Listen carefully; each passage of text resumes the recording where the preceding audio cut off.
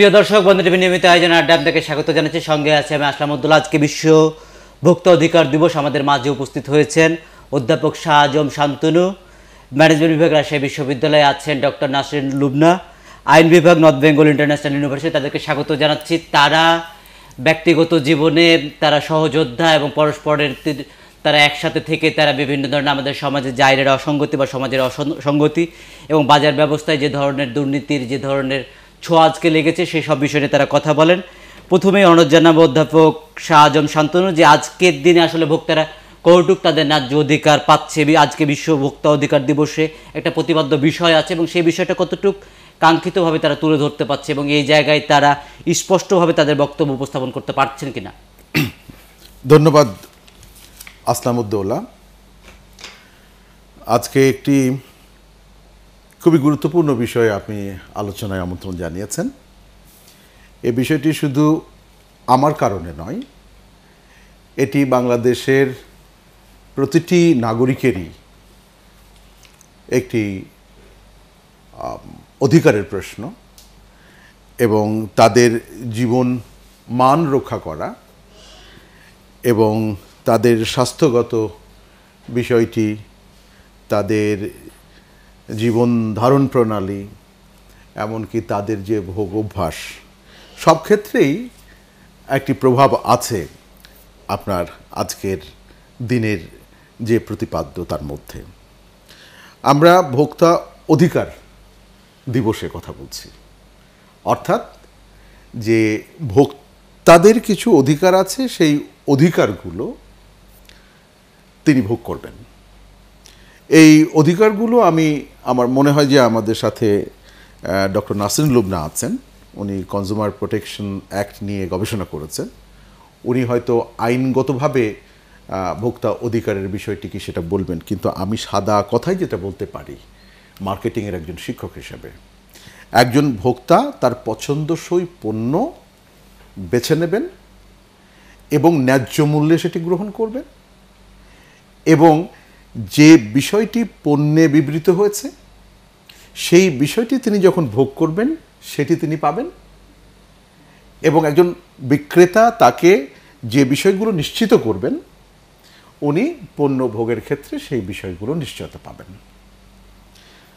কিন্তু বাংলাদেশে আমরা যেটা দেখি, একজন ক্রেতা বাজার থেকে একটি পণ্য কিনে আনলেন, বিক্রেতা বললেন যে এই পণ্যটি টাটকা, এই পণ্যের মধ্যে আপনি এই জাতীয় গুণগত উপাদানগুলো পাবেন এবং এই পণ্যটি আপনাকে এই মাত্রায় সন্তুষ্টি দেবে। ক্রেতা দামটি দিয়ে বাসায় এলেন, আসবার পরে উনি দেখলেন যে তার পাশের দোকানেই একই পণ্য পাওয়া যাচ্ছে অর্ধেক মূল্যে, অর্থাৎ উনি দামে ঠকে গেলেন। এর পরের ঘটনা যেটা হলো, ক্রেতা যখন ব্যবহার শুরু করলেন তখন উনি যে দেখলেন যে এর যা উৎপাদনের তারিখ এবং সেই তারিখ থেকে যে কমাস পর্যন্ত ওই পণ্যটি আপনার গুণগত মানসম্পন্ন থাকবার কথা সেটি পার হয়ে গেছে। যে সমস্যাগুলোর কথা বললেন সেটা মানে দীর্ঘদিন ধরে চলমান এবং এই জায়গায় ভোক্তা অধিকার আইন 2009 সালে আসলে মানে তারা আইনটা কার্যকর হওয়ার পর থেকে এই যে সমস্যাগুলো আছে তা আসলে কতটুকু নিরসন করতে পারছে না, সেই আইনের ভিতরে এখনো অসম্পূর্ণতা বিদ্যমান আছে বলে কি মনে করছেন ডক্টর নাসরিন লুবনা? আসলে 2009 সালে কনজিউমার রাইটস প্রোটেকশন অ্যাক্ট হয়েছে এবং সেই আইনটিতে এই যে হাই প্রাইসের কথা বললেন, যে অধিক মূল্যে একটি পণ্য কিনে নিয়ে আসলেন এবং নিয়ে এসে দেখলেন যে মানের কথা বলা হলো এবং হয়তোবা এক্সপায়ার ডেটের পণ্য উনি বিক্রি করে দিয়েছেন। তার মানে এই যে আমরা হাই প্রাইস এবং এক্সপায়ার প্রোডাক্ট সমস্ত বিষয়গুলো কিন্তু কনজিউমার রাইটস প্রোটেকশন অ্যাক্টের মধ্যে সংরক্ষণ করা হয়েছে অধিকারগুলো এবং সেখানে কিন্তু অনেক শাস্তির বিধান রয়েছে। যেমন বলা আছে হাই প্রাইস যদি নেয় তাহলে কি হবে, 1 বছরের কারাদণ্ড দেওয়া যাবে এবং 50,000 টাকা জরিমানা দেওয়া যাবে অথবা দুটোই দেওয়া যাবে। কিন্তু কার্যত কি হচ্ছে, কার্যত কিন্তু রয়েছে যে দোকানদারকে একটা মানে পণ্যের মূল্য তালিকা ঝুলাতে হবে এবং প্রকাশ্য স্থানে, যেখানে কাস্টমাররা এসেই যেন দেখতে পায়। কিন্তু আসলে আমরা অনেক বড় বড় দোকানে যেয়েও সেই জিনিস কি দেখতে পাই? এই জায়গায় আসলে নিয়ন্ত্রণের সমস্যা কি কারণে হচ্ছে? যেটা যে পণ্যের যেসব উপাদান থাকে তা আসলে নিয়ন্ত্রণকারী প্রতিষ্ঠান আছে, তারপরেও এই যারা উৎপাদনকারী প্রতিষ্ঠানগুলো আছে তারা দীর্ঘদিন ধরে লঙ্ঘন করে আসছে, তাদের তো শাস্তির আওতায় খুব কমই দেখতে পাই। যেটা হয় যে মনিটরটা ঠিকমতো হচ্ছে না, মানে যত ঘন ঘন মনিটর করা উচিত। এবং আমাদের কিন্তু আমরা জীবনে চলতে গেলে হাজার হাজার লক্ষ লক্ষ কোটি কোটি প্রোডাক্ট কিন্তু আমরা ব্যবহার করছি, কিন্তু বিএসটিআই এই যে মান নির্ধারণ করেন বাংলাদেশের, সেখানে কিন্তু কতগুলো পণ্যর মান নির্ধারণ হয়েছে, 200টির বেশি হবে না। কিন্তু আমাদের তো হাজার হাজার পণ্য রয়েছে, আর মান নির্ধারণ করেও যেমন আমাদের দৈনন্দিন কী করতে হচ্ছে, মাছ কিনতে হচ্ছে, মাংস কিনতে হচ্ছে, কাঁচা সবজি কিনতে হচ্ছে, এগুলোর মান নিয়ন্ত্রণ কিন্তু প্রতিদিন করে সম্ভব নয়। আমার মনে হয় মান নিয়ন্ত্রণের জন্য যেটি দরকার, জনসচেতনতা। এবং সেই জনসচেতনতা ফিরিয়ে আনার জন্য যে ধরনের আমরা দেখছি যে ভোক্তা অধিকার নিয়ে কিছু সংগঠন কাজ করছেন, তারা ভোক্তাদের পাশে থাকতে চাচ্ছেন বা মাঝে মাঝে মোবাইল কোর্ট পরিচালনা করছেন, তারা একটু পানিশমেন্টের ব্যবস্থা করছেন, কিন্তু একটা তদারকির ব্যবস্থা থাকার কথা ছিল যে তারা প্রতিরোধ করবে এবং এই ঘটনার যেন পুনরাবৃত্তি না ঘটে। এই প্রতিষ্ঠানগুলো আসলে কতটুকু নজরদারি করছে না? গতানুগতিক ধারায় বিশ্ব ভোক্তা অধিকার দিবস তারা পালন করছেন, একদিনের ভিতরে তাদের কার্যক্রম সীমাবদ্ধ থাকছে। এই ব্যাপারে আমি একটু বলতে চাই, যদিও আমার মনে হয় ডক্টর নাসরুল লুবনা, আমি নিজেও এই যে সংস্থাটি বাংলাদেশের ভোক্তাদের পক্ষে কাজ করে না, তাদের সদস্য, উনি তো নেতৃস্থানীয়। এটা হচ্ছে consumer association of Bangladesh, cab. Cab কিছু কাজকর্ম করছে, কিন্তু ক্যাবের যে কাজকর্মগুলো, সেই কাজকর্মগুলো ভোক্তা অধিকার সংরক্ষণ যে অধিদপ্তর আছে, সেই অধিদপ্তরের সঙ্গে থেকে আইনটাকে ইমপ্লিমেন্ট করার কাজ করছে ক্যাব।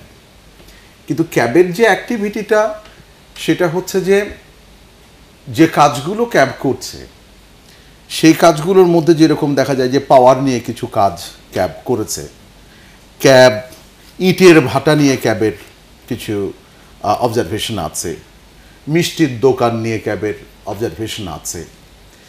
কিন্তু এইটা আসলে বাংলাদেশে একটা কথা বলবো, এই জায়গাটা ভোগান্তির ভিতরে মানুষ পড়ে যে ফরমালিন জাতীয় খাবার। আমি সেটাই বলতে চাই যে বাংলাদেশের মানুষের হেলথ হ্যাজার্ড যেখানে আছে, যেখানে জীবন বিপন্ন, সেই জাতীয় বিষয়গুলোতে ক্যাবের কিংবা আপনার আইন প্রণয়নকারী যে সংস্থা কিংবা তদারককারী যে সংস্থা গভর্নমেন্টের আছে, তাদের কতটুকু নজরদারি আছে, এই জায়গাটা প্রশ্নবোধক। যার ফলে হচ্ছে কি, আইন আছে, আইনের প্রয়োগও কিছুটা হচ্ছে, কিন্তু প্রায়োরিটিটা কোথায় এইটা ডিটারমিন করতে আমাদের মনে হয় সংকট হচ্ছে, যার ফলে এর সুফলটা জনসাধারণ পাচ্ছে না। আমরা যেসব আসলে ভোক্তা অধিকার নিয়ে কাজ করছি, এখানে একটা আমলাতান্ত্রিক জটিলতার কথা আমরা শুনি, এবং আমরা জানি যে আমলা বা প্রশাসনের যেসব ব্যক্তিরা থাকেন তারা বিভিন্ন কাজে ব্যস্ত থাকেন, এবং তাদের দিয়ে যে কাজগুলো হয় তাদের ভিতরে একটা দীর্ঘসূত্রিতা থাকে। এই জায়গা থেকে আপনারা বেরিয়ে আসার জন্য কি ধরনের কাজ করছেন? বিশেষ করে ক্যাব কি এখন অনুধাবন করছেন যে এই জায়গা থেকে আমাদের বেরিয়ে এসে জনগণের কাছে যেতে হবে, শুধুমাত্র আমরা এই প্রশাসনিক লোক দিয়ে আমরা আসলে ভোক্তাদের অধিকারটা ফিরিয়ে দিতে পারবো না? তাৎক্ষণিকভাবে কোনো অভিযোগ আসছে আপনারা 25% তাদেরকে দিচ্ছেন, কিন্তু এটা দিয়ে আসলে কতটুকু মানে সার্বিকভাবে ভোক্তাদের অধিকারটা তার হাতে তুলে দেওয়া যাচ্ছে? আমলাতান্ত্রিক যে জটিলতা, এটা একদম আপনার সাথে আমি 100% একমত। কারণ কি, 29 সদস্য বিশিষ্ট একটা কমিটি রয়েছে, এই কনজিউমার রাইটস প্রোটেকশন অ্যাক্টের মধ্যে বলা আছে, কিন্তু সেই জায়গায় একজন মাত্র নিয়েছে, এই অর্গানাইজেশন নিয়ে যারা কাজ করবে ভোক্তাদের নিয়ে, তাদের মাত্র একজন প্রতিনিধি থাকতে পারবে, এবং আর যে 28 জন আছে সবই কিন্তু সরকার কর্তৃক পছন্দকৃত লোকজন। তাহলে তো আমরা আসলে এখান থেকে বের হওয়ার কোনো রাস্তা দেখছি না। আপনার স্মরণ থাকবে কিনা, একটা হলো প্রতিষ্ঠিত কোম্পানি যারা বাইরের বহিরাষ্ট্রেও তাদের পণ্য বিতরণ করে, এবং সেই প্রতিষ্ঠানের যেসব আসলে জুস পাওয়া যায় সেই জায়গায় আমরা প্রতিবেদন দেখে থাকবেন সময় টেলিভিশনে, সেই প্রতিবেদনটা এসেছিল যে মিষ্টি কুমড়া দিয়ে আসলে আপনাকে আমের জুস খাওয়াচ্ছে। এদের বিরুদ্ধে শক্তিশালী আমরা উদ্যোগ দেখি না, এবং দেখিনি যে ক্যাব সেই জায়গায় তারা ভয়েস রেজ করছে, তারা বিজ্ঞাপন দিচ্ছে, তাদের পণ্য সেই পণ্য বাজারে বিক্রি হচ্ছে। এই জায়গাটায় আমি প্রশ্নটির আমি উত্তরটি করতে চাই, কারণ বাণিজ্যের সাইড চলে আসে যে হ্যাঁ, কারণ বিষয়টি হচ্ছে যে এইটা ঠেকানোর জন্য আমাদের যথেষ্ট নিয়ন্ত্রণকারী সংস্থা আছে, এবং সেই জায়গাটায় যখন একটা বিষয় পাবলিক হয়ে যায় এবং তখন সেটা কিন্তু রেগুলেটরি অথরিটির দায়িত্বের মধ্যে পড়ে, এবং একজন ব্যক্তি কিংবা প্রতিষ্ঠান যদি যথেষ্ট শক্তিশালী হয় তখন তার সঙ্গে নিরীহ জনগণ কিংবা নিরীহ জনগণের প্রতিনিধি তার সঙ্গে ফাইট করাটা যেরকম যুক্তিসম্মত নয়, এটা সমীচীনও নয়। সেই ক্ষেত্রে আমার যেটা মনে হয় যে বাংলাদেশের এই জায়গাটাই আমরা একটুখানি ব্যত্যয় দেখতে পাচ্ছি, যে কোনো কোনো ক্ষেত্রে এই জাতীয় দুর্নীতির যারা আশ্রয় নিচ্ছেন তারা অর্থনৈতিকভাবে কিংবা শক্তি সামর্থ্যের দিক থেকে, নেটওয়ার্কের দিক থেকে এত বেশি শক্তিশালী যে তাদেরকে কিছু করা যাচ্ছে না। আপনাদের কর্পোরেট দুনিয়াকে তো আসলে দানবের রূপে মানুষ দেখছে, যে আসলে ভোক্তাদের অধিকার আপনারা হরণ করছেন। জি জি, এখন যার ফলে আমি যেটাকে বলবো যে এইরকম সংস্থাগুলোকে যদি আইনের আওতায় নিয়ে আসা যায়, যেরকম আপনি দেখবেন যে আপনার সবথেকে হাস্যকর ব্যাপার যেটা হয় যে আমি সেদিন দেখলাম একটা পত্রিকায় কোনো একটা প্রতিষ্ঠান তিনি ঠিক আইন অনুযায়ী কাজ না করতে পারার জন্যে তাকে মোবাইল কোর্ট যেয়ে তাকে ধরেছে এবং তাকে 5,000 না 10,000 টাকা হচ্ছে আপনার হচ্ছে যে ইয়ে করলো, আপনার ফাইন করলো। তো এই ফাইনটি কি তাকে এই কাজ থেকে বিরত রাখতে পারবে কখনো? আমি আপনাকে একটা উদাহরণ দিতে চাই। যেমন আপনার হচ্ছে যে একটা মিসলিডিং প্রাইস করার জন্যে 2017 সালে ভার্জিন এবং জেট স্টার এয়ার অস্ট্রেলিয়াতে, তারা হচ্ছে অস্ট্রেলিয়ান যে আপনার হচ্ছে কনজিউমার ল আছে তার সাথে কন্ট্রাডিক্টরি অ্যাপ্রোচ ব্যবহার করেছিল প্রাইসিংয়ের ক্ষেত্রে, এটাকে ড্রিপ প্রাইস বলে। এই জন্য 2017 সালে ভার্জিনকে $200,000 এবং জেট স্টারকে আপনার 545,000 মিনস মানে $545,000 তাদেরকে আপনার ফাইন করেছে। একটা আমরা দেখলাম যে যে জায়গায় অনেকে অভিযোগ করছেন যে আসলে ভোক্তা অধিকার আইন যেটা প্রণয়ন করা হচ্ছে সেই জায়গায় যে প্রভাবশালী মহলের কথা বলেন তাদের প্রতি এক ধরনের আনুকূল্য রাখা হয়েছে, যে জায়গায় আপনি অভিযোগ করলে মামলা করতে গেলে মহাপরিচালকের বরাবর আপনাকে আবেদন করতে হবে, আপনার একটা ওষুধ মেয়াদোত্তীর্ণ ওষুধ খেলেন, আপনার সন্তান মানে জীবনহানির মুখে পড়লো, সেই জায়গায় আপনাকে অপেক্ষা করতে হবে মহাপরিচালক আসলে অনুমতি দিলেন কিনা। এই জায়গাতে একটা নমনীয়তা দেখা যাচ্ছে, এটা আসলে কতটুকু সত্য যে এই নমনীয়তা না যৌক্তিকভাবে আপনার আইনটা করেছেন এবং সার্বিক সব দিকটা, কারণ আমাদের ভোক্তাদের অধিকার ক্ষুণ্ণের কথা অনেক আগ থেকে বলছি এবং আমাদের 2000 সাল থেকেই এই ফরমালিনের কথা বা যে ধরনের কথাগুলো সেটা আমাদের প্রকাশ্যে আসছে, আমরা 2009 এসে আমরা আইনটা করলাম। আসলে এই আইনটির দুটো দিক আছে, কিন্তু যেমন আমরা জানি যে আমি যদি আদালতের কাছে বিচার চাই আমি কিন্তু সরাসরি কোর্টে যেতে পারি, কিন্তু কনজিউমার রাইটস প্রোটেকশন অ্যাক্টের বড় দুর্বলতা হচ্ছে আমি ইচ্ছা করলে সরাসরি কোর্টে যেতে পারবো না, এটাই সবচেয়ে বড় দুর্বল। এই যে একটা হলো দুর্বলতার কথা বলেন, এই দুর্বলতা আসলো কি কারণে সাজম শান্তনু? এখন এটার বিষয়টা হচ্ছে যে এই প্রোটেকশনটিতে, কনজিউমার প্রোটেকশনটাতে একটু ডিফারেন্ট প্রকৃতির মানে প্রোটেকশন, তো এটা আমার কাছে যেটা মনে হয় বোধহয় এটা টটের মধ্যে পড়বে, বোধহয় এটা বোধহয় ওই নর্মাল যে মানে ক্রিমিনাল প্রসিডিওর এবং সিভিল প্রসিডিওর আছে সেগুলো থেকে আলাদা। তো সেই কারণে এইটার যে একটি অধিদপ্তরের মাধ্যমে কাজ করা, এটা বিশ্বের বিভিন্ন দেশে করে, তাতে কোনো সংকট নেই।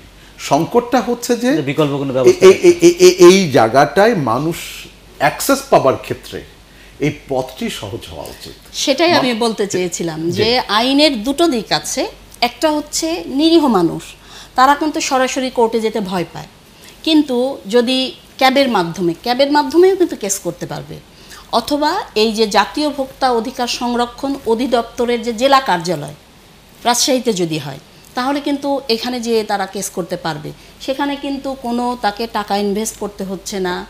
মানে কোর্ট দেখলে মানুষ যে ভয় পায় সাধারণ মানুষ, সেইটা পাচ্ছে না, সমস্ত কিছু ডিল কিন্তু তারা করছে।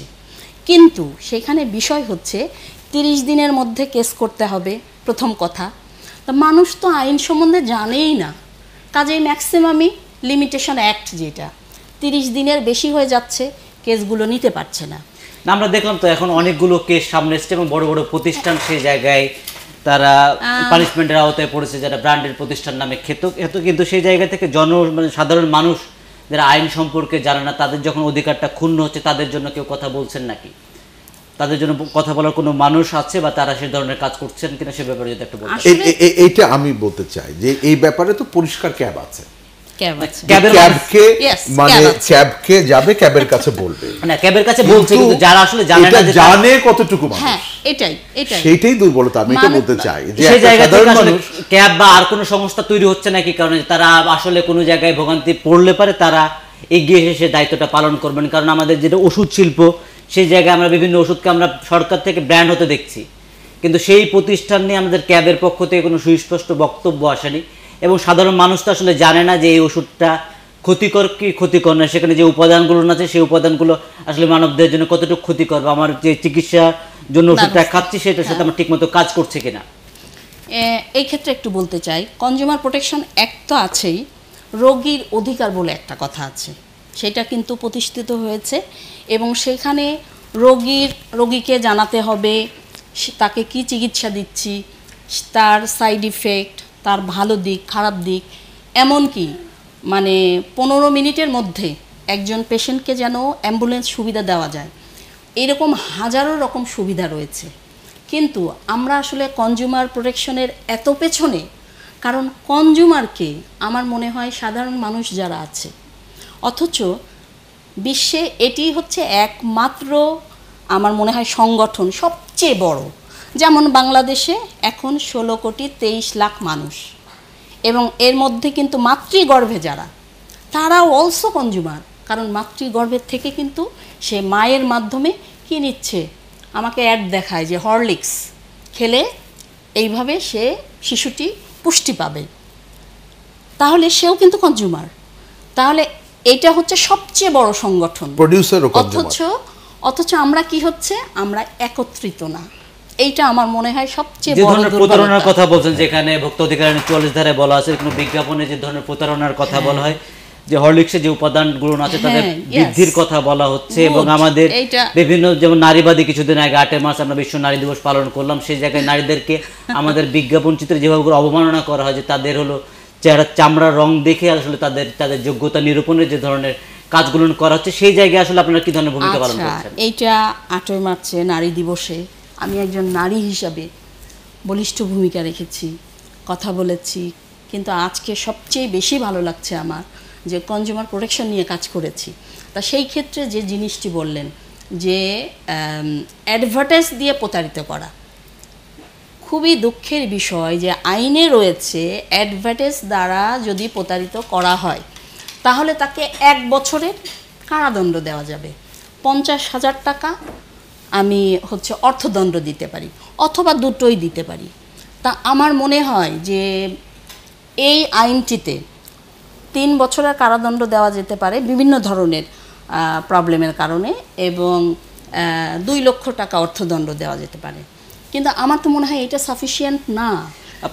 যে আইনটুকু আছে আজকের দিনে তো আমরা মানে টেলিভিশন খুললেই পারে এই ধরনের বিজ্ঞাপনের মুখোমুখি হই, তাদের বিরুদ্ধে এখন পর্যন্ত মানে কোনো ধরনের কোনো অভিযোগ বা তাদের কোনো পানিশমেন্টের আমরা কোনো খবর পাইনি। এই ধরনের কোনো আদৌ কোনো ঘটনা ঘটেছে কিনা এই বিষয়ে আমি যেটা বলতে চাই আসলে, যে আপনার কোনো একটা অ্যাডভার্টাইজিং, এই অ্যাডভার্টাইজমেন্টের আপনার তো একটা ইথিক্স আছে, ওরা সেটা মেনেই করে, যে মিডিয়াগুলো প্রচার করে তারা ওটা তাদের কোড অফ কন্ডাক্ট আছে, মেনেই করে।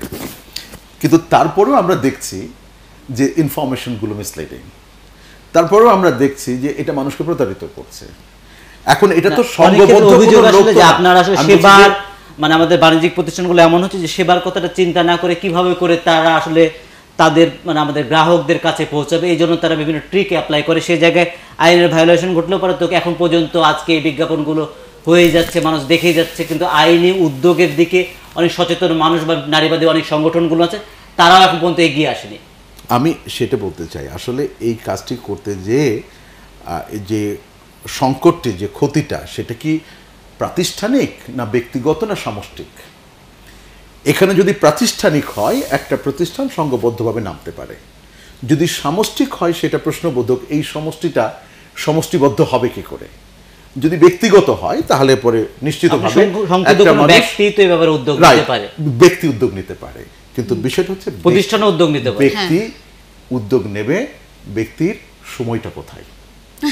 সেই ব্যক্তি মনে করছে ব্যক্তি আজকে ব্যস্ত আছে, কিন্তু যারা আসলে কথা বলছেন তারা কি কারণে এত ব্যস্ত, মানে তারা উদ্যোগটা নিতে পাচ্ছেন নাকি কারণে, সেটাই প্রশ্ন। যে আচ্ছা, আমি এই জায়গায় একটা কথা বলতে চাই, যে এই যে হরলিক্সের ধরেন যারা নির্মাতা, যারা যারা উৎপাদন করছেন আর কি, তারা কিন্তু বিশাল বড় একটা জনগোষ্ঠী এবং তাদের অর্থনৈতিক দিক দিয়ে অনেক স্ট্রং তারা। আমার যেটা মনে হয়েছে, দীর্ঘদিন ধরে কাজ করতে করতে অস্ট্রেলিয়াতে দীর্ঘদিন থেকেছি, সেখানে কনজিউমার রাইটসটা কিন্তু আরও বেশি পরিষ্কার আমার সামনে। এই কারণে কনজিউমার্স আর দ্য কিং পড়েছি, আমি কিন্তু কখনো বুঝিনি কেমন করে কিং। আপনার দেশে যারা ব্যবসা পরিচালনা করছেন তারা আসলে কি দৃষ্টিভঙ্গিতে আসলে ব্যবসাটা পরিচালনা করছেন, একজন সচেতন মানুষ হিসেবে, একজন ভোক্তা হিসেবে? ব্যবসাটা আসলে তারা ব্যবসার জন্যই করছেন, অর্থ উৎপাদনের জন্য। এবং আমি বাইরে যেটা দেখেছি, ইথিক্স, যে কোনো কাজের আগে মানুষের মধ্যে ইথিক্স ঢুকিয়ে দেওয়া। তা আমার মনে হয় যে আমাদের যে এডুকেশনাল সিস্টেম আছে, এখানে ইথিক্সটাকে প্রত্যেকটা মানুষের মধ্যে ইথিক্স ঢুকাতে হবে, যে আমি যে ব্যবসা করছি এটাও আমি কিন্তু সৎ উপার্জন আমার পক্ষে সম্ভব। আমি যদি ভালো প্রোডাক্ট তৈরি করি, এটাও কিন্তু সমাজসেবা সম্ভব। আমরা যারা শিক্ষক, আমরা ভালো ছাত্র তৈরি করলে এটা সমাজসেবা হবে আমি মনে করি। তাহলে ব্যবসায়ীরা যারা ব্যবসা পরিচালনা করছেন তারা বড় ধরনের প্রতিষ্ঠান আসলে এই ভুলগুলো করে আসছে, তারা কোন দিক চিন্তা করে, তারা দীর্ঘমেয়াদী শর্ট টাইমে না এই ধরনের আসলে নীরব থাকার কারণে আপনারা সেই সুবিধাটা নিচ্ছেন, যে সস্তা সুযোগ, মানে খুব বেশি কাঠখড় না পুড়িয়ে আপনারা সহজভাবে বাজার থেকে মুনাফাটা তুলে নিচ্ছেন? এখানে যে বিষয়টা হচ্ছে যে বাংলাদেশ তো আসলে তার ইকোনমিটা তো আসলে ট্রান্সফর্ম হয়েছে এবং এটা ট্রান্সমিট করেছে বিভিন্ন দিকে। আপনি দেখেছেন যে আমরা যখন মুক্তিযুদ্ধ হলো, মুক্তিযুদ্ধের পরে জাতির জনক বঙ্গবন্ধু শেখ মুজিবুর রহমানের নিয়ন্ত্রণে আমরা একটা কন্ট্রোলড ইকোনমিতে ছিলাম, রাষ্ট্র নিয়ন্ত্রিত আপনার প্রতিষ্ঠানগুলো ছিল। এরপরে আস্তে আস্তে আমরা চেঞ্জ হয়েছে, ওয়ার্ল্ড স্ট্রাকচার চেঞ্জ হয়েছে এবং আমরা প্রকৃত অর্থে এখন কম্পিটিটিভ মার্কেট যে এনভায়রনমেন্ট, এই রেগুলেটরি এনভায়রনমেন্টে আমরা এসেছি, যে সাপ্লাই ডিমান্ড আসলে মার্কেট কন্ডিশনকে আপনার হচ্ছে যে নিয়ন্ত্রণ। তার পাশাপাশি প্রতারণার যে সুযোগ আমরা দেখতে পাচ্ছি, সেখানে যে আমরা যেটা দেখেছি, যদি তাই হয় তাহলে পরে একজন মানুষ যিনি প্রকৃত প্রোডাক্ট দেবেন, যিনি ন্যায্য মূল্যে প্রোডাক্ট দেবেন, তিনি কম্পিটিশনে এগিয়ে থাকবেন। এটা কম্পিটিশনে তো ধরুন এটা, যার ফলে কম্পিটিশনই রেগুলেট করবে। কিন্তু আমাদের দেশের যে কম্পিটিশনটা আমরা দেখছি, এখানে অসংখ্য প্রতিষ্ঠান আছে ঠিকই, কিন্তু তার মধ্যে এই প্রতিষ্ঠানকে নিয়ন্ত্রণ করার জন্য দুটো তিনটে সংস্থা আসলে এদের মাতব্বর হিসেবে আছে, এদের মানে লিডার হিসেবে আছে, যাদের সক্ষমতা অনেক বেশি। এখন তারা করছে কি, ওরা কনসোর্টিয়াম তৈরি করছে এবং ওরা যা বলছে মার্কেট অ্যাকচুয়ালি তাই বলছে এখানে, এবং তাদের সঙ্গে দাঁড়ানোর মতো ক্ষমতা ইনফ্যাক্ট আমাদের এই কর্পোরেট ওয়ার্ল্ডের নেই, এবং কর্পোরেট ওয়ার্ল্ডের বাইরে যারা আছে সেগুলোকে এভাবেই চলে যাচ্ছে। যার ফলে আরেকটা বিষয় দেখলাম যে বিশ্ববাজার ব্যবস্থার বিভিন্ন দেশের আসলে পণ্য আসে এবং সেই জায়গায় যে আমার মূল্য নির্ধারণের ক্ষেত্রে এক ধরনের সমস্যা আছে, সেই পণ্যটা আসলে কি মানের সেই জায়গায় সমস্যা আছে, এই সমস্যাগুলো নিরসনের জন্য কি ধরনের কাজ আসলে করা যেতে পারে? এটা আমার মনে হয় আজকে যে প্রতিপাদ্য বিষয়, ডিজিটাল বাজার ব্যবস্থায় অধিকতর স্বচ্ছতা ও ন্যায্যতা নিশ্চিতকরণ।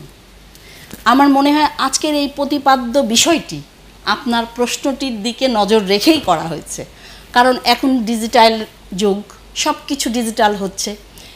কেনাকাটা আজকালকার যে টিনেজার যারা স্মার্ট, সবসময় হেডফোন কানে, তারা কিন্তু অলওয়েজ মানে বাজারে যেতেও পছন্দ করছে না, তারা পছন্দ করছে তারা খুঁজে অনলাইনে প্রোডাক্ট কিনবে। তা সেই ক্ষেত্রেও দেখা যায় যে সেই ক্ষেত্রেও কিন্তু দুর্নীতি হচ্ছে, সেই ক্ষেত্রেও হাই প্রাইস লো প্রাইস, যখন একটা প্রোডাক্ট দেখা যাচ্ছে যে খুবই ভালো চলছে, চট করে প্রাইস বাড়িয়ে দিল, প্রথমে হয়তো দিয়ে দিল স্টক শূন্য নাই, কিছুদিনের মধ্যে আবার চলে আসলো হাই প্রাইসে। তা এই ক্ষেত্রে আমার যেটা মনে হয় সেটা হলো তারা যে ক্রয় করছে বাইরের থেকে, সেটি যদি আমার মনে হয় যে ডিজিটাল করা হয়, তাহলে তো কত টাকা দিয়ে কিনছে সেটা তো বুঝতে পারবে গভর্নমেন্ট। তাহলে ট্যাক্সও কিন্তু ফাঁকি দিতে পারছে না। এবং গভর্নমেন্ট যদি নির্ধারণ করে দেয় যে 10%-এর বেশি কেউ লাভ করতে পারবে না, তাহলেই কিন্তু সম্ভব এই বাজারটিকে কন্ট্রোল করা, আদারওয়াইজ নট। এটা আমি এই বিষয়ে একটি মানে সাপ্লিমেন্ট করতে চাই আসলে, যে আসলে এবারের প্রতিপাদ্য কিন্তু মানে কনজিউমার্স ইন্টারন্যাশনালের, যেটা বাংলায় একরকম এসেছে, আসলে ওরা যেটা বলছে যে better protection online, making digital market places ফেয়ারার। অর্থাৎ আমরা এখন একটা অ্যানালগ থেকে ডিজিটাল এনভায়রনমেন্টে যাচ্ছি, অনলাইনে কেনাকাটা করছি, অনলাইন মার্কেট প্লেসে অ্যাড দিচ্ছি। না, আমি যদি বুঝে থাকি এখানে একটা জিনিস বলছে যে আসলে বিশ্ব যে বাজার ব্যবস্থাটা তৈরি হয়েছে অনলাইন ভিত্তিক, তা আসলে সে ধরনের স্বচ্ছতার কথা বলছে। এই জায়গায় সব বাজার ব্যবস্থা স্বচ্ছ করার জন্য ডিজিটাল লাইনের ভিতরে তারা আনতে চাচ্ছে, সেই ধরনের স্বচ্ছতা চাচ্ছে। এই জায়গাটা সচেতন বা বেশি দরদ থেকে বা বেশি দায়িত্ববোধ থেকে করেছে না, এই জায়গায় দায়িত্বহীনতার পরিচয় খুঁজে পান না, মানে সেটা নয় আসলে।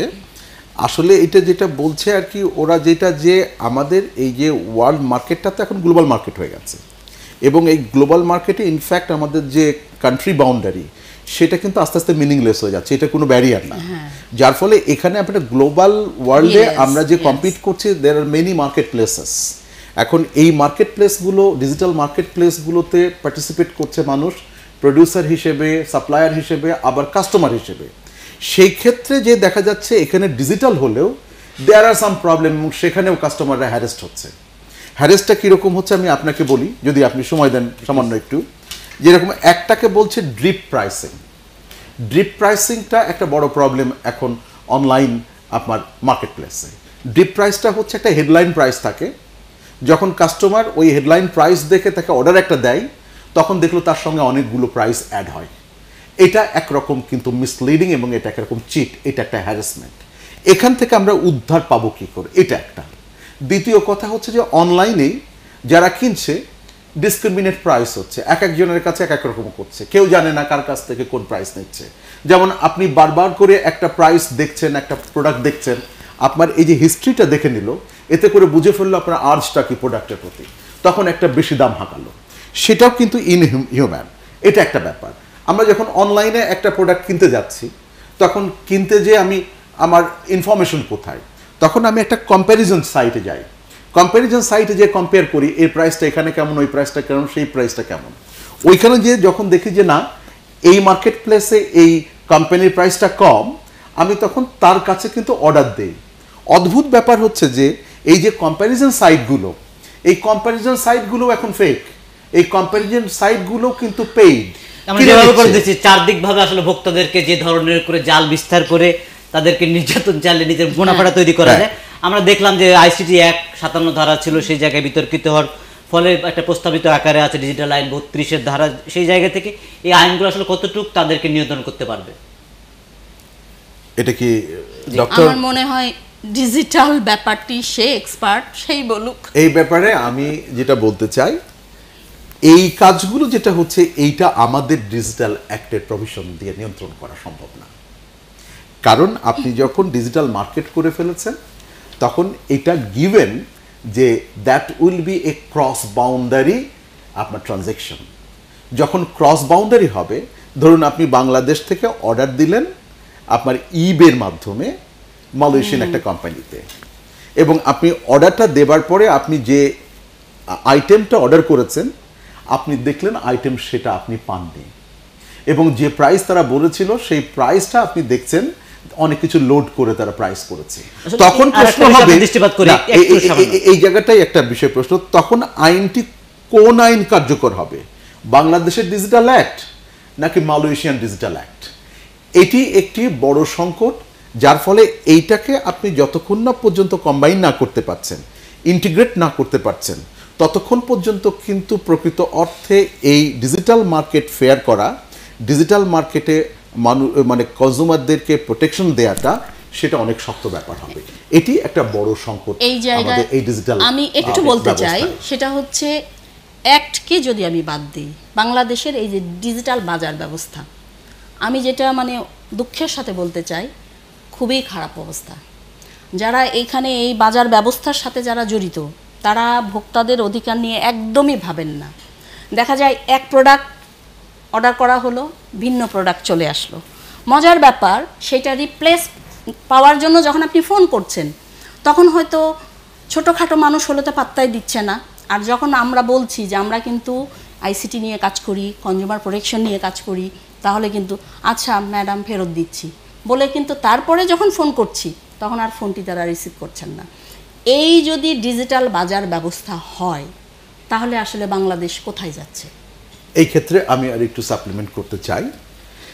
সেটা হচ্ছে, আপনি জানেন বাংলাদেশ এগিয়েছে অনেক, এবং এখন বাংলাদেশের যে ঊর্ধ্বমুখী আপনার উন্নয়নের অভিযাত্রা, সেই অভিযাত্রার যেটা মূল আমরা বলবো প্ল্যাটফর্ম, সেটা ছিল কিন্তু ডিজিটাল বাংলাদেশ তৈরি করা। এই যে প্রমিস নিয়ে আমরা সামনের দিকে গিয়েছিলাম, এখন আপনি দেখবেন এই ডিজিটাল ডেভেলপমেন্টের ক্ষেত্রে যে আপনি যে প্রবৃদ্ধির ইন্ডেক্স, সেই ইন্ডেক্সের অনেক ক্ষেত্রেই বাংলাদেশ প্রথম স্থান অধিকার করেছে, বিশেষ করে এই digital cash, digital money transfer, এইগুলোতে। এতগুলো সাফল্য যে দেশের, এবং একটা দেশকে মানে একটা নিম্ন অর্থনীতির দেশ থেকে নিয়ে মধ্য ইনকামে আনা এবং একটি উন্নত অর্থনীতির দিকে যাবার যে একটি প্রমিস হতে পারে একটা দেশের, এটা যে সাহস এবং যেভাবে সরকার এগোচ্ছে, সেই ক্ষেত্রে কিন্তু এই জাতীয় মানে আপনার হচ্ছে যে চিটিং, ফ্রডুলেন্ট অ্যাক্টিভিটি, অনলাইনে যে কনজিউমার অধিকারটি হরণ করছে বিভিন্ন মানে বিক্রেতারা, সেটা কিন্তু আমাদের ডিজিটাল যে গোল, সেই গোলকে কিন্তু বাধাগ্রস্ত করছে। যার ফলে উদ্যোগটা কেমন মনে করছেন? এই ব্যাপারে আদৌ কোনো উদ্যোগ তো আমরা দেখি না, এবং একটা জায়গায় দেখলাম যে এই ডিজিটালের ধারার পাশাপাশি জঙ্গিবাদের যে উত্থানটা ঘটলো, এই জায়গায় বিভিন্ন রাষ্ট্রের সাথে যে আন্তঃযোগাযোগের ব্যবস্থা আছে, সেই জায়গা থেকে মোটিভেশনের সুযোগগুলো থাকছে, বিভিন্ন জায়গাতে উদ্যোগ নিল সেই সরকার। কিন্তু এই জায়গাটি আপনারা যারা আসলে বাজার নিয়ে কাজ করেন, তারা আসলে কতটুকু ভয়েস রেজ করছেন? এটা আমাদের যে বিষয়টা, এটা ভয়েস রেজ করার থেকেও আসলে ওই প্রায়োরিটি ডিটারমিন করাটা হচ্ছে ইম্পর্টেন্ট সরকারের। কারণ সরকার যেভাবে কাজ করছে, বিশেষ করে ডিজিটাল রেভলিউশন, যা বোঝা গেল আসলে যারা আসলে ভোক্তাদের অধিকার নিয়ে কাজ করছেন, তাদের আসলে ভয়েস রেজ করার কথা ছিল, তারা সরকারের কানে মানে ভোক্তাদের অধিকার কথাটা পৌঁছাতো, কিন্তু সেই জায়গায় গ্যাপটা কোথায় কাজ করছে? আমার যেটা মনে হয় যে সরকার কিন্তু কাজ করছে, কারণ 1998 সালে কিন্তু কনজিউমার প্রোটেকশন অ্যাক্ট করার জন্য উদ্যোগ গ্রহণ করেছিল কিন্তু ক্যাব। এরপরে 2009, এত বছর লেগে গেছে কিন্তু পাশ হতে সেটা, এবং পাশ হওয়ার পরে যেটা দেখেছি 2009 থেকে 2013 পর্যন্ত মাত্র 200টিরও কম। আরেকটা বিষয় জানতে চাই যে আমাদের প্রত্যেকটা জায়গায় তো আইন আছে, অসংখ্য আইন আছে, সেই জায়গা থেকে যে ভোক্তার অধিকার নিয়ে আসলে কতগুলো আইন আছে। একটা সেক্টর আছে আসলে খোলা বাজারে, যে বাজার ব্যবস্থার ভিতরে যে পণ্যটা আছে, এবং এর পাশাপাশি কিছু উদ্যোগ আছে যেগুলো আসলে জনমানুষের সাথে রিলেটেড, যেমন খোলা বাজারের চালটা আসলে কি ধরনের চাল তারা দিচ্ছেন, এবং আমাদের যে কৃষি ভিত্তিক অর্থনীতির ক্ষেত্রে যে আম, টমেটোর একটা বাজার আছে, সেই জায়গায় যে বিভিন্ন ধরনের বিষাক্ত দ্রব্য আসলে পুশ করা হচ্ছে, এবং আমরা আমিষ আজকে স্বয়ংসম্পূর্ণ, সেই জায়গায় যে পোল্ট্রি শিল্পটা গড়ে উঠলে তাদেরকে আসলে কি ধরনের খাদ্য দেওয়া হচ্ছে, মাছ যেভাবে করে তাদের উপর বিষাক্তভাবে তাদের যেই ধরনের প্রবৃদ্ধিটা যেভাবে করে বাড়ছে, গ্রোথটা আসছে, সেই জায়গায় এক ধরনের বিষাক্ত হরমোন তাদেরকে পুশ করা হচ্ছে। এই যখন ব্যবস্থা, তার পাশে আসলে কি ধরনের যৌক্তিক আইন আছে, এবং যে আইনগুলোকে নিয়ে এই জায়গাটা একটু নিয়ন্ত্রণ করা সম্ভব? ফরমালিন প্রয়োগ সম্পর্কিত আইন রয়েছে, এবং সেখানে কিন্তু কঠোর ব্যবস্থা, শাস্তির ব্যবস্থা রয়েছে। কিন্তু আমার যেটা মনে হয় যে আমাদের সব জায়গায় একটাই দুর্বলতা, আইনগুলোর প্রয়োগ নেই। বাংলাদেশে কিন্তু আমি ঘেঁটে দেখেছি অনেক দেশের আইনের সাথে, যেমন ইন্ডিয়া, আমি তো ইন্ডিয়ার সাথেই তুলনা করব যেহেতু পাশাপাশি আমাদের কালচার সব কিছু এক। সেই জায়গায় দেখেছি একই আইন, বাট ইমপ্লিমেন্ট নাই। এবং এই যে ইমপ্লিমেন্ট হচ্ছে না, এটার কিন্তু মূল কারণ হচ্ছে মানুষ জানে না। সে যদি জানতো যে আমি ফরমালিন ইউজ করলে খুবই অসহায়, নিরীহ, গরিব মানুষ, তারা কিন্তু এই কাজগুলো করছে, তারা কিন্তু বুঝতেও পারছে না যে এই কাজটি করলে আমার মৃত্যুদণ্ড পর্যন্ত হতে পারে, এটা কিন্তু বুঝতে পারছে না সে। কিন্তু আমার যেটা মনে হয় যে গভর্নমেন্ট যদি এই জাতীয় ইনিশিয়েটিভগুলো একটু নেন, এখন কিন্তু ডিজিটাল যুগে জানানো, ইনফরমেশন জানানো অনেক সহজ, সবার হাতেই কিন্তু মোবাইল আছে। মোবাইলে যদি এই ইনফরমেশনগুলো দেওয়া হয় যে ফরমালিন যদি পুশ করা হয় তাহলে তার শাস্তি কী, এবং তাকে তাহলে কি করতে হবে। এবং আমার মনে হয় যে কনজিউমার প্রোটেকশন অ্যাক্ট যেটা নিয়ে কাজ হলো, সবচেয়ে বড় সংগঠন পৃথিবীর মধ্যে। কারণ দোলনা থেকে কবর পর্যন্ত প্রত্যেকটা মানুষ ঘুম থেকে উঠে আমরা নাস্তার টেবিলে, আমাদের কি ডিম হচ্ছে আমাদের প্লাস্টিকের ডিম পাওয়া যাচ্ছে, চা পাতা টি ব্যাগ যদি খান, এই যে টি ব্যাগ, এর মধ্যে কাঠের গুঁড়ো আছে না চায়ের গুঁড়ো আছে আমি কিন্তু জানি না। এরপরে আপনি শুরু করলেন যাত্রা আপনার কর্মস্থলে অথবা শিক্ষা প্রতিষ্ঠানে, সেইখানে আপনি দেখবেন যে আপনি যে ভেহিকেলসে চড়েছেন ফিটনেস নাই, আপনাকে হুট করে কোথায় ফেলে দিবে, আপনি বের হলে বাসায় ফিরবেন কি না, এইটা সত্যি যে মানুষের মৃত্যু কখন কার কেউ জানে না। এই যে নেপালে যে কাজটি হলো, যে দুর্ঘটনা, এই দুর্ঘটনার জন্য আমি জানি না কাদের দুর্বলতা ছিল, কিন্তু যাদেরই দুর্বলতা থাকুক, যে মানুষটি নেপালে যাওয়ার জন্য টিকিট ক্রয় করেছিল সে কিন্তু একটা সেবা নেওয়ার জন্য টিকিট ক্রয় করেছিল, তাহলে তো সে কনজিউমারের সেই safe journey, right to safety. আপনি যখন বিমানের কথা টানলেন, একটা বিষয় আমার মনে আসলো, যে জায়গায় একজন অসুস্থ পিতাকে নেওয়ার জন্য আসলে একটা বিমানে তারা টিকিট কেটেছে, তাদের শর্ত ছিল তারা হলো হুইল চেয়ার দেবে, কিন্তু সেই জায়গায় তাকে দেওয়া হয়নি, তিনি বাসে চড়ে জার্নি করছেন। এই ধরনের ভোগান্তির ক্ষেত্রে তার যে জীবন মানে মৃত্যুর যেখানে এক ধরনের আশঙ্কা থাকছে, সেই জায়গাতে আসলে কি ধরনের আইন দরকার এবং আইনের যে ধরনের কঠোর উদ্যোগ দরকার তা আদৌ আমরা করতে পারছি না, কোন জায়গায় আমরা ব্যর্থ হচ্ছি? মানে এই যে কনজিউমার প্রোটেকশন অ্যাক্ট, এইটার মধ্যেই কিন্তু রয়েছে আমরা এই আইনের পাশাপাশি আর কি ধরনের আইনের দাবি করতে পারি যে আইনগুলো করা দরকার? আমার মনে হয় এই আইনটিকেই, মানে law is a living thing, আমাদের টাইমলিনেস, সময়ের সাথে তাল মিলিয়ে লটিকে যদি অ্যামেন্ডমেন্ট করা হয় তাহলেই কিন্তু এই শাস্তিগুলো বাড়াতে হবে এবং এটিকে ইমপ্লিমেন্ট করতে হবে, জনগণকে সচেতন করতে হবে। এবং আমার মনে হয় যে কাঠামো রয়েছে, যেমন জাতীয় ভোক্তা অধিকার সংরক্ষণ অধিদপ্তর বিভাগীয় কার্যালয় রয়েছে, জেলা কার্যালয় রয়েছে, মজার ব্যাপার উপজেলা কার্যালয় রয়েছে এবং একদম কিন্তু ইউনিয়ন পর্যায় পর্যন্ত রয়েছে। বিভিন্ন জায়গায় যে সমস্যাগুলো আছে সেই জায়গায় আসলে বাজার পলিসিগুলো কেমন হওয়া দরকার বলে মনে করছেন? এখন এই বাজার পলিসির আগে আমি আসলে এইটাতে একটু কমপ্লিমেন্ট করতে চাই ডক্টর নাসিরুল উলুম যেটা বললেন, যে আইনটা আছে এইটার প্রয়োগ যদি 100% করা যায় তাতেও কিন্তু একটা রেজাল্ট কিছুটা, কিন্তু সেটা আমরা পাচ্ছি না। এই ব্যাপারে কিন্তু আমি যেটা বলবো, এটা আমাদের সংস্কৃতি একটা আছে, যে সংস্কৃতিটা আসলে এই আইন কিংবা এই আইনের প্রয়োগ করার সংস্কৃতি নয়। যেমন আমি একটা উদাহরণ দেব আপনাকে, যে আমি দেখেছি অস্ট্রেলিয়াতে যে যদি কোনো গাড়ি কেউ পার্ক করে যায় এবং অন্য একটি গাড়ি এসে যদি তাকে ধাক্কা দেয়, যেখানে ওই ড্রাইভার নেই, উনি জানছেন না, পাশের কোনো একজন যদি পথচারী ওটা দেখেন, উনি তার দায়িত্ব মনে করেন যে পুলিশ না আসা পর্যন্ত উনি দাঁড়িয়ে থাকবেন এবং উনি উইটনেস হবেন যে এই গাড়িটা এসে এই গাড়িটিকে ধাক্কা দিয়েছে, যার কিন্তু কোনো লাভ তার নেই। কিন্তু আমাদের দেশে আপনি দেখবেন অন্যের গাড়ির ক্ষতির জন্য আপনি সাক্ষী দেওয়া তো দূরের কথা, আমাদের সম্মানিত অতিথি একই সাথে তিনি আইনের মানে তিনি শিক্ষক নেতা এবং একই সাথে তিনি রাজনৈতিক দলের সাথে সংশ্লিষ্ট আছেন এবং একটা অভিযোগ বর্তমান সরকারের বিরুদ্ধে আছে যে তারা আসলে আইনের সাথে, যেটা বিরোধী দল বারবার করে উচ্চারণ করছে, যে আসলে তারা বিচার বিভাগকে প্রভাবিত করছেন। এই বিষয়গুলো আসলে জনমনের মানুষের ভিতরে আস্থাহীনতা তৈরি করলো কিনা? এখন বিষয়টি হলো যে আইন তো আইনের মতো চলবে, আপনাকে তো সিদ্ধান্ত নিতেই হবে এবং যদি দুটো পক্ষ থাকে, আপনি যদি আরবিট্রেশনে যান তাহলে পরে বিচারক একটি সিদ্ধান্ত নেবে এবং সেই সিদ্ধান্তটি হয় আপনার পক্ষে আসবে অথবা আপনার বিপক্ষে আসবে। আপনার পক্ষে এলে আপনি যদি বলেন যে আইন নিরপেক্ষভাবে চলছে, আর আপনার বিপক্ষে গেলে আপনি যদি বলেন আইনকে নিয়ন্ত্রণ করছে, তাহলে সেটা সলিউশন।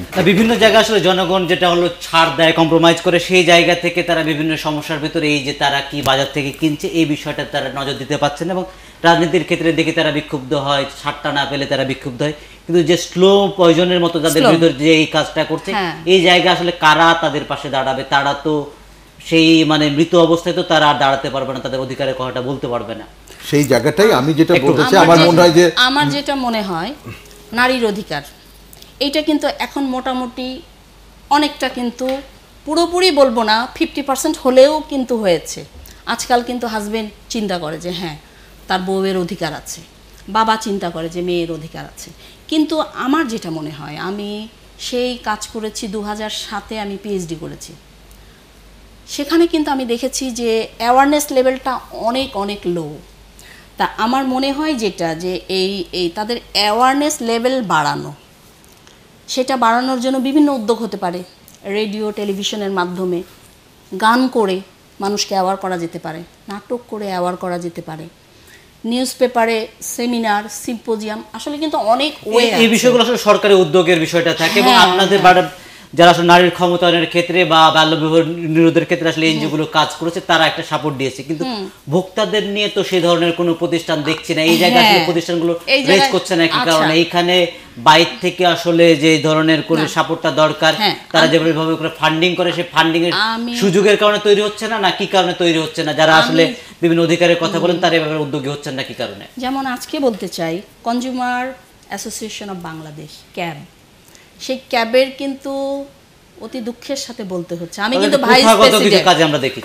ভাইস প্রেসিডেন্ট, কিন্তু আমি 5 বছর অস্ট্রেলিয়ায় থেকেছি, তারপরে যে আমি ফিরেছি সেটাও প্রায় 5 বছর হতে যাচ্ছে।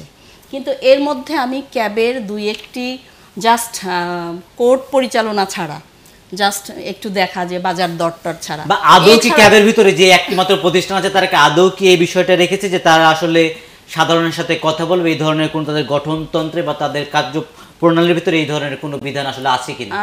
আমার মনে হয় যে ক্যাবের সেই ধরনের ইনিশিয়েটিভ ঢাকায় থাকলেও, একটু স্যারের কাছে যাব, স্যার এখানে শুরু থেকে ছিল, আসলে এটা আসলে আছে না, যদি না থেকে থাকে কি কারণে বিষয়টা আপনাদের নজর থেকে এড়িয়ে গেল? আসলে যেটা হয়েছে যে ক্যাব সবসময়ই একটা প্রতিবাদী সংগঠন, এবং তারা তাদের সক্ষমতা নিয়ে প্রতিবাদ করে যায়। এবং ক্যাবের যেটা হয়েছে যে ক্যাবের একটু মানে নন গভর্নমেন্ট অর্গানাইজেশন টাইপের একটা নেচার আছে, যার জন্য এরা বড় বড় কাজ করতে গেলে পরে প্রায়ই আমার ধারণা এখন অর্থ সংকটে পড়ে থাকে, যার ফলে এই অর্থটি কারা প্রদান করবে? এটা কি জনগণ করবে? জনগণের ছোট ছোট অর্থ দিয়ে হবে, নাকি কোনো প্রতিষ্ঠান প্যাট্রন করবে? সেটা একটা সংকট দাঁড়িয়েছে।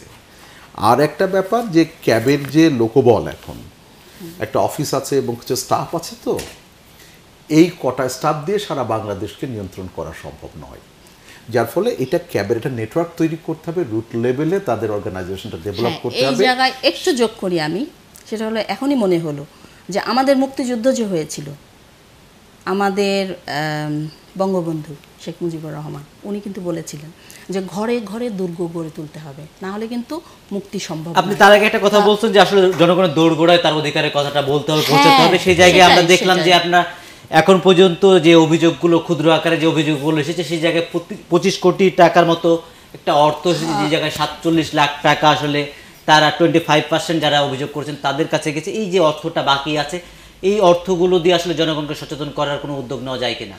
অবশ্যই নেওয়া যায়, এবং উদ্যোগ নেওয়া উচিত। আমার যেটা মনে হয় যে ওয়ার্কশপ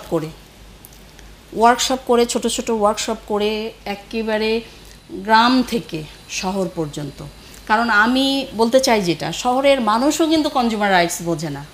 কনজিউমার রাইটসের যে সেই 1962 সালে জন এফ কেনেডি, উনি কিন্তু তখন আমেরিকায় এর উদ্ভব, এবং সেখানে কিন্তু প্রচুর তখন মারামারি, হানাহানি এবং ভেজাল দেওয়া, মিথ্যাচার, এগুলো হওয়ার ফলে কিন্তু 4টি অধিকারের উনি ঘোষণা দিয়েছিলেন এই 15ই মার্চ 1962 সালে। এবং সেখানে বলেছিলেন রাইট টু সেফটি, নিরাপদ খাদ্য, পণ্য, সেবা পাওয়ার অধিকার আছে, রাইট টু বি ইনফর্ম, তথ্য পাওয়ার অধিকার আছে, রাইট টু রিড্রেস, ক্ষতিপূরণ পাওয়ার অধিকার আছে। এইরকম কিন্তু অধিকারগুলো নিয়েই কিন্তু 1962 সালে যাত্রা শুরু হয়েছিল। তা আমরা যাত্রা করেছি 2009-এ। প্রথম দিকে খুবই খারাপ অবস্থা ছিল, মামলাও আসতো না। তবে এখন কিন্তু এই 11ই মার্চ 2018, তার মানে এই 4-5 দিন আগ পর্যন্ত 13,554টি মামলা হয়েছে, এবং এর মধ্যে কিন্তু 12,500 মামলা কিন্তু নিষ্পত্তি হয়েছে। এই ক্ষেত্রে আমি যেটা বলতে চাই, বাংলাদেশে কাজ করা যেমন কঠিন তেমন সহজ। এই জন্য বলবো, বাংলাদেশের মানুষকে যদি হৃদয় দিয়ে বোঝানো যায়, খুবই ভালো কিন্তু বোঝে এবং অ্যাকসেপ্ট করে। তা আমার মনে হয় সেই ঘরে ঘরে দুর্গ গড়ে তুলতে হবে কনজিউমার রাইটস বোঝানোর জন্য। কারণ সেই 4টির পরে আরও 4টি কিন্তু যোগ হয়েছে। তার মধ্যে কি রাইট টু হেলদি এনভায়রনমেন্ট, আমার সুস্থ পরিবেশে বসবাসের অধিকার রয়েছে। তারপরে কি রাইট টু কনজিউমার এডুকেশন, এটা কিন্তু নর্মাল এডুকেশন নয়। কনজিউমার এডুকেশন মানে কি, আমি কোন জিনিসটি কিনবো, আমি যদি আজকে জানি যে আমি নড়া তাজা লাফানো মাছ ছাড়া কিনবো না, তাহলে কিন্তু ফরমালিন আমি পাবো না। আমি শাকসবজি মোটা তাজা একেবারে বড় বড় শাকসবজি আমি কিনবো না। আমি একটু বেছে শুনে, আসলে যেটা হয়েছে আমরা যারা ক্রেতা বা ভোক্তা আছি আমাদের একদমই সময় নাই, এবং এই যে সময় নাই এইটার মধ্যে দিয়েই কিন্তু ব্যবসায়ী চক্র তারা কিন্তু ঢুকে পড়েছে আমাদের মাঝে এবং প্রতিনিয়ত প্রতারিত করছে। এখন পর্যন্ত যে আইনটা করার পর আমরা আসলে কতটুকু ভোক্তাদের অধিকার ফিরিয়ে দেওয়ার ক্ষেত্রে কতটুকু অগ্রসর হলাম? এখন এই বিষয়কে আমি যেটা বলতে চাই যে আমি তো ডক্টর নাসরিন লুবনার কথা শুনে একটু আশাবাদী হচ্ছি যে অনেকগুলো কেস টেস হয়েছে এবং তার অনেকগুলো নিষ্পত্তিও হয়েছে। তার মানে এটার যদি আমরা এটার রিয়েলি প্রয়োগটা করতে পারি তাহলে সুফল পাওয়া যাবে। আপনি আজকে মহামান্য রাষ্ট্রপতির যদি আপনি বাণীটি খেয়াল করেন তাহলে উনি বলছেন যে আমাদের যে ক্রেতা ভোক্তা সংরক্ষণ অধিকার আইন আছে সেটা কিন্তু ক্রেতা বান্ধব আইন, কিন্তু এটা সুফল আনতে গেলে পরে জনপ্রতিনিধি, প্রজাতন্ত্রের কর্মচারী এবং জনগণের সমন্বিত প্রচেষ্টা প্রয়োজন। তার মানে এখানে দুটো কাজ আমরা পাচ্ছি, জনপ্রতিনিধি এবং প্রজাতন্ত্রের কর্মচারী। জনগণকে সম্পৃক্তটা কি করে করতে পারি সেটাই একটা সংকট। সেটা অভিযোগ তিনি বললেন যে আসলে আপনারা চোখে এক ধরনের মোড়ক দিয়ে রেখেছেন, সেই জায়গায় মানুষ আসলে দেখতে পাচ্ছেন না যে এখানে আপনার ক্ষতিকর জিনিসটা মানুষ কিনছে, যে গুড়টা একটু সাদা হলে পারে সেটা কিনবে, কালো গুড়টা কিনবে না, বা লাল আটা কিনবে না, তারা হোয়াইট আটা কিনবে। এই যে একটা বাজারে জড়ানো আছে একরকম আপনার শিক্ষার প্রশ্ন, কিন্তু বিষয়টা এই শিক্ষার পরেও আমি চেক করার পরে দেখলাম যে আসলে আমি প্রতারিত হলাম। তখন কি করব? তখন আমরা কিন্তু আসলে যেটা বলছি যে উনি আইনের মানুষ, উনি বলছেন এটা আছে, এখানে কেস করা যায়, এটা করা যায়, কিন্তু আপনি যদি একটা সমীক্ষা চালান কতজন মানুষ জানেন যে প্রতারিত হওয়ার পরে এইটার জন্যে রিড্রেস হওয়া যায়, প্রতিকার পাওয়া যায়, আমার মনে হয় সেটা খুবই ফ্রাস্ট্রেটিং হবে। তো এই ক্ষেত্রে একটা কাজ আমরা যদি করি, আমার একটি প্রস্তাব আর কি আপনার মাধ্যমে, আমরা যদি একটা কাজ করতে পারি, অনেক কিছুই তো আছে তার মধ্যে, আমরা যদি ডিজিটাল উইপুনকেই ব্যবহার করি আজকে এখানে, আমরা যদি একটি মোবাইল অ্যাপস যদি ক্যাব কিংবা জাতীয় ভোক্তা অধিকার সংরক্ষণ অধিদপ্তর তারা যদি তৈরি করেন, কিংবা তারা যদি আপনার একটি মোবাইল নাম্বার হটলাইন দেন যেখান থেকে কোনো ভোক্তা যদি প্রতারিত হন তাহলে জাস্ট ওই অ্যাপসের মাধ্যমে একটা কল করবেন, তখন দায়িত্ব হচ্ছে ভোক্তা অধিকার সংরক্ষণ অধিদপ্তরের ক্রুদের কিংবা আপনার যারা ক্যাবের আপনার সংগঠক আছেন তাদের, তাহলে কিন্তু এটা অনেক ইজি হয় আমার মনে হয়, এবং আমরা এই ডিজিটাল বাংলাদেশের সুফলটাও কিন্তু ভোক্তা অধিকারের কাজে লাগাতে পারি। আমি জানি না এর মধ্যে হয়েছে কিনা, তবে আমার কাছে মনে হয় এরকম একটা হটলাইন কিংবা এরকম একটা মোবাইল অ্যাপস তৈরি করলে পরে সেটি হয়তো এই জায়গাটা। আমরা শুধুমাত্র ভোক্তাদের অধিকারের কথা বলতে শুধু ক্যাবের নামটা শুনে আসছে, থাকা আইন সহায়তাকারী বিভিন্ন প্রতিষ্ঠান আছে, তারা এই ব্যাপারে কোনো উদ্যোগ নিচ্ছেন কিনা যে এই ধরনের মানে প্রচারণামূলক ব্যবস্থা আসলে জনগণের কাছে তাদের কথাটা বলা, যে তাদের অধিকার ফিরিয়ে আনার একটা সুযোগ আছে, তাদের দেওয়ার সুযোগ আছে, এই কথাগুলো বলার আমি আসলে অনেক রকম অর্গানাইজেশন দেখেছি নারীদের অধিকার নিয়ে কাজ করছে, শিশুদের অধিকার নিয়ে কাজ করছে, গরিবদের নিয়ে কাজ করছে, বাট কনজিউমারদের নিয়ে কাজ করা আমি ক্যাব ছাড়া আমি আজ পর্যন্ত তেমন কাউকে দেখিনি।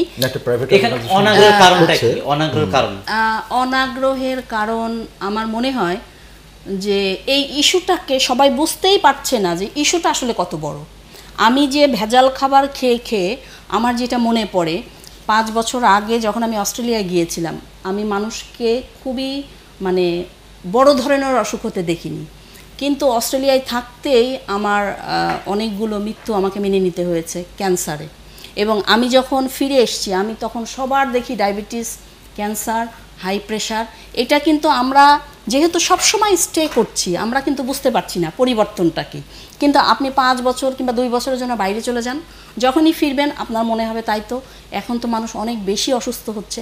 তার মানে এই যে খাবার, স্লো পয়জনিং, কাপড়ের রং দিয়ে হয়তো খাবারগুলো বানাচ্ছে, ফরমালিন দিয়ে আমাকে মাছ খাওয়াচ্ছে, আমি মাংস হচ্ছে এরকমও শুনেছি, আমি মরা গরু জবাই করে মাংস খাইয়ে দিয়েছে। এখন আইন তো রয়েছে যে সিটি কর্পোরেশন সিল মেরে দিবে, সেই মাংস কিনবে। এখন আমি এটা জানি, আমি সাহেব বাজার ছাড়া কিন্তু মাংস খুব একটা কিনি না এবং সিল দেখেই কিনি। তখনও আমার সন্দেহ হয় এই সিল তাদের বানানো কিনা, না আসলে সিটি কর্পোরেশন দিচ্ছে। কিন্তু যখন আমি অফিসে যাওয়ার পথে আমি রাস্তাঘাটে দেখি হুট করে গরু জবাই করে বিক্রি হচ্ছে, মানুষ কিনছে। কিন্তু এইখান থেকে উদ্ধারের একটাই রাস্তা, যারা আমরা ক্রেতা বা ভোক্তা আমরা কিনবো না, আমরা বয়কট করব। ক্রেতা বা ভোক্তা তখনই কিনবে না যখন সে বুঝতে পারবে যে আসলেতে তার মানে প্রত্যেককে আমাকে সচেতন করতে হবে, তাকে এই ব্যাপারে উদ্যোগ নেওয়ার জন্য আগ্রহী করতে হবে। কারণ আমি কিন্তু অধিকারের কথা বলেছি, ক্রেতাদের কিন্তু কিছু দায়িত্ব রয়েছে। আমরা জানি অধিকার এবং দায়িত্ব খুবই কিন্তু রেসিপ্রোকাল। সেখানে আমার দায়িত্ব হচ্ছে ক্রেতা হিসেবে সবাইকে সংগঠিত করা। এবং আমার কথা হচ্ছে 200 টাকার একটা ওড়না আমি কিনলাম, রং উঠে গেল, আমাদের টাকা আছে গেলাম না, দোকানদারের কাছে যেয়ে কিন্তু আমরা বলছি না। এবং দোকানদারের কাছে যখন যেয়ে বলছি, দোকানদার কিন্তু পাত্তা দিচ্ছে না। এবং কি হচ্ছে, ব্যবসায়ীরা সব এক হয়ে যাচ্ছে। আর আমরা ধরি বাজারে দোকানদার কয়জন থাকে, 100 জন, 200 জন, 500 জন, কিন্তু ক্রেতা কিন্তু থাকে 5000, 10,000। কিন্তু আমরা কিন্তু ক্রেতারা এক জায়গায় হতে পারি না কেন? আমরা আমাদের অধিকার সম্বন্ধে সচেতন না। একজন এক্সপায়ার্ড ওষুধ খেয়ে মারা গেল, কিন্তু আমি কখনোই ভাবছি না যে কাল তো আমার বাচ্চাটিও মারা যেতে পারে। এই কথা চিন্তা করে আমরা যদি সবাই এক হই, তাহলেই কিন্তু বাংলাদেশে মুক্তি সম্ভব। ধন্যবাদ। আমাদের সম্মানিত অতিথি কথা বলছেন অধ্যাপক শাহ আজম শান্তনু, ম্যানেজমেন্ট বিভাগ রাজশাহী বিশ্ববিদ্যালয়ের কথা বলছেন, মার্কেটিং বিভাগ রাজশাহী বিশ্ববিদ্যালয়ের কথা বলছেন ডক্টর নাসরিন লুবনা, আইন বিভাগ নর্থ বেঙ্গল ইন্টারন্যাশনাল ইউনিভার্সিটি। তারা দীর্ঘদিন ধরে এই ভোক্তাদের অধিকার নিয়ে কাজ করছেন এবং সারের একটা বিষয় হলো আসলে ডিজিটাল যে বাজার ব্যবস্থা আছে, যার মধ্য দিয়ে এক ধরনের শুভঙ্করের ফাঁকি দেখতে পাচ্ছে বলে বিশ্ব আজকে এই দিবসের প্রতিপাদিত বিষয় সেখানে এনেছে। এবং বাংলাদেশের প্রেক্ষাপটে তারা একটু বিস্তৃত কলেবরে সেটা প্রকাশ করার চেষ্টা করছে। তারা চেয়েছে যে সবাই যখন আসলে বাজারে যখন করের টাকাটা যখন দিচ্ছে, তাদের এই অর্থটা যেন ঠিকভাবে আসে এবং যারা বিক্রেতা মহল আছেন তারা যেন ঠিকভাবে তাদের করটা দেন, শুধুমাত্র সাইনবোর্ডের বিরুদ্ধে শুধু রাজস্ব ব্যবস্থাটা না আসে। এবং এই যে উদ্যোগগুলো আছে, পাশাপাশি যে ধরনের আসলে আমরা বিভিন্ন ভোগান্তির ভিতরে আছি, সেই জায়গা থেকে যেসব প্রতিষ্ঠানগুলো এই ধরনের অনিয়ম করছে, যারা ভোক্তাদের অধিকার ক্ষুণ্ণ করছে, যাদেরকে বিভিন্ন ধরনের পানিশমেন্টের আওতায় আনা হচ্ছে, বা যারা আমরা এই আইনটা জানি, তারা যদি শক্তভাবে আমরা ভয়েসটা রেজ করি, এর মধ্য দিয়ে তাদেরকে কালো তালিকা, যে ধরনের সামাজিক উদ্যোগ নেওয়া সম্ভব, সব মিলিয়ে আমাদের সচেতনতার মধ্য দিয়ে আর সব মানুষের জন্য আমরা সমান অধিকারটা ফিরে দিতে পারবো। তারা সঠিক পণ্যটাই পাবেন এবং সঠিকভাবে তাদের যেই জিনিসটা জেনে বুঝে নিতে যাচ্ছেন সেই জিনিসটাই তারা পাবেন, এটা নিশ্চিত করতে পারবো। সবাই ভালো থাকেন, শুভরাত্রি।